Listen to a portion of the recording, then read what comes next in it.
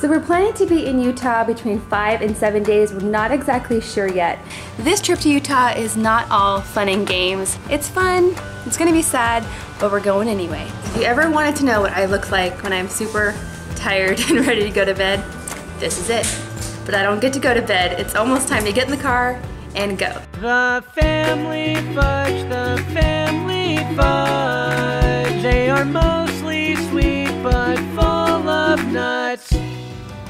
This trip to Utah is not all fun and games. We were just there like a week and a half ago to do some house hunting and to visit family. And the reason we wanted to visit family is because my husband's grandfather, who's in his 90s, was not doing very well. So we got back home from our trip, and a couple days later he ended up passing away.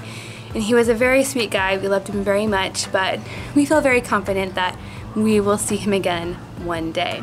So we're going to Utah for his funeral services, and we decided to stay a few extra days to have some fun while we're there as well.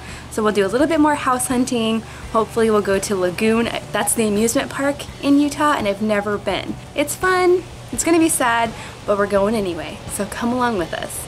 Now, in the words of Kimmy, my friend from Shoes in Her Apron, aprons on, let's get to work. So my first task is going to be trying to find something for everyone to wear to this funeral. So I don't want to wear all black. It's not that kind of sad funeral. It's more of a celebration. But I need to find something that's not going to be too hot and something that won't get wrinkled in our suitcases. So let's see what we can find. Okay friends, sorry it's loud in here. I'm doing a last minute load of laundry, but I wanted to show you what I decided on for the kids' clothes for the funeral. Now, this doesn't have to match, but I know that we're gonna be taking some family pictures, so I wanted to at least color coordinate. So hopefully where we're staying is gonna have an iron, because these things are already kind of wrinkled. I'm gonna have to fix those. But here's Griffin's, a little shirt with a tie, khaki pants. Jackson has pretty much the same, but I have a vest for him. This dress is Mackenzie's, I got it from Walmart.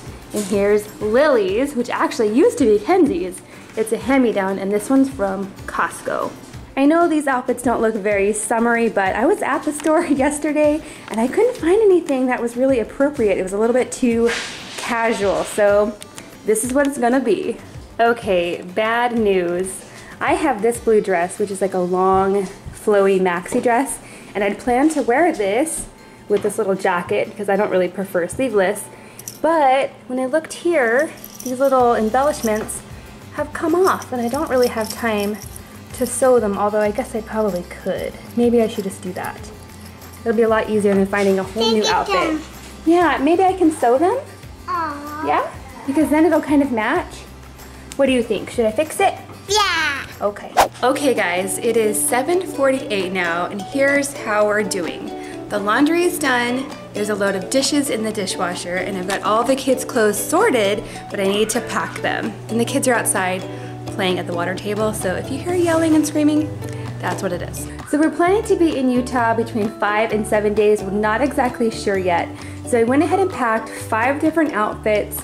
You guys saw the church clothes that we're gonna wear to the funeral. And then I also have a set of sort of nicer clothes in case we go out to dinner with the family.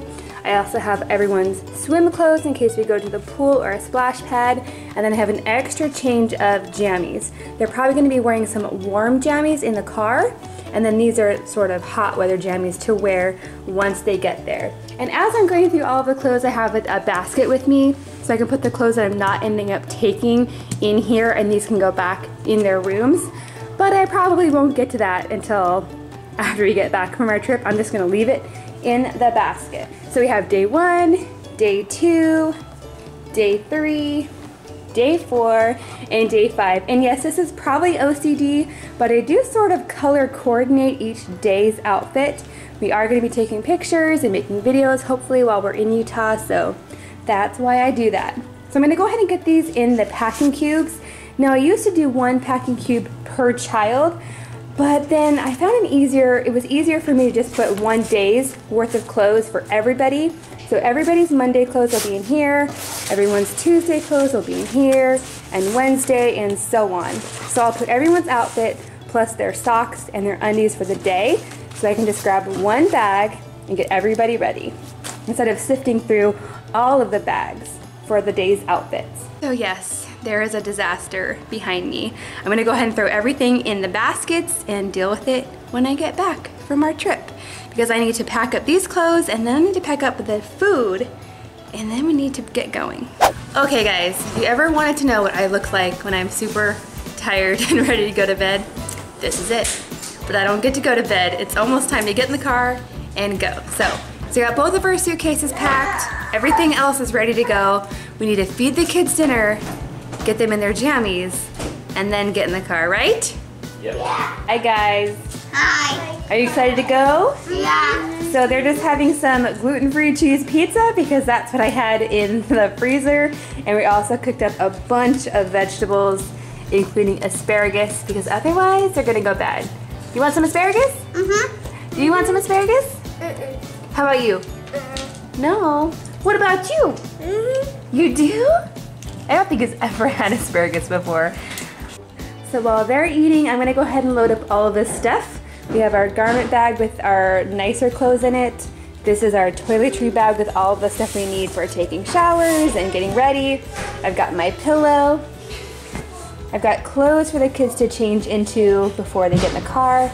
My diaper bag's full of a lot of stuff, including my favorite little toy. I've got my planner, my binder, my blanket. My husband's bringing his drone to play with.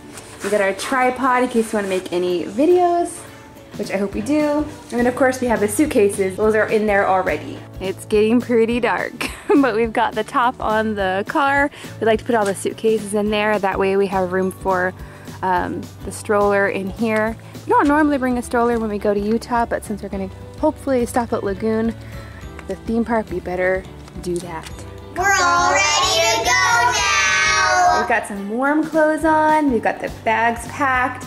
They've got some special things to play with. But as soon as they get in the car, what are you guys gonna do? Sleep. Yeah, you have to go to sleep. It's way past their bedtime actually. I'm going to just stay and sleep. Stay asleep and then you can play with those toys in the morning. What toy did you bring?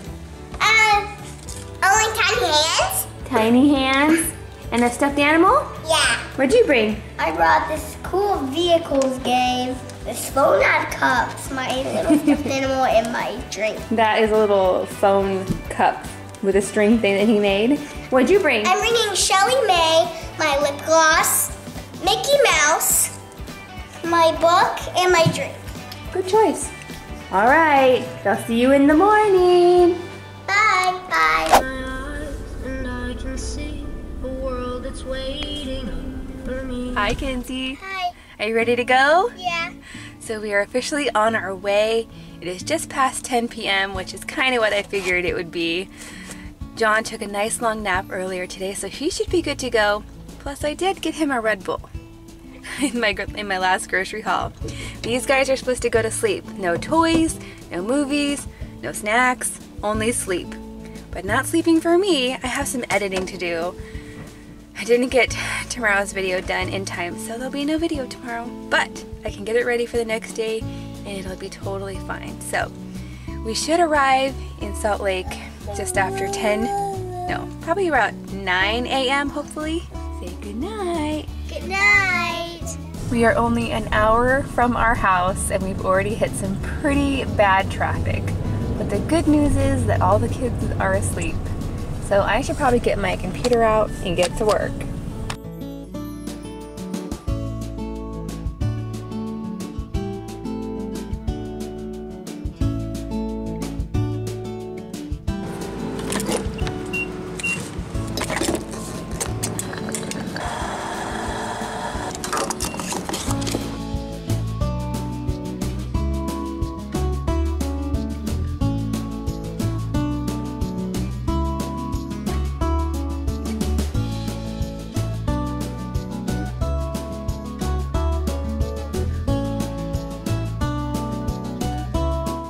Good morning guys, we made it to Utah, but unfortunately we can't check into our Air B&B quite yet, and a lot of the kids were coughing through the night as we were driving, so we're stopped here at a local Walmart. I'm going to try to find some natural remedies, some cough drops, things like that.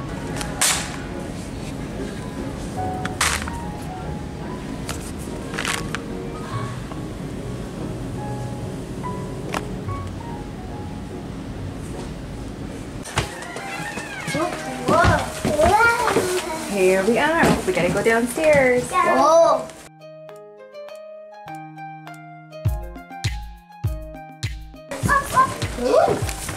Ooh. Look, you guys, it's really nice.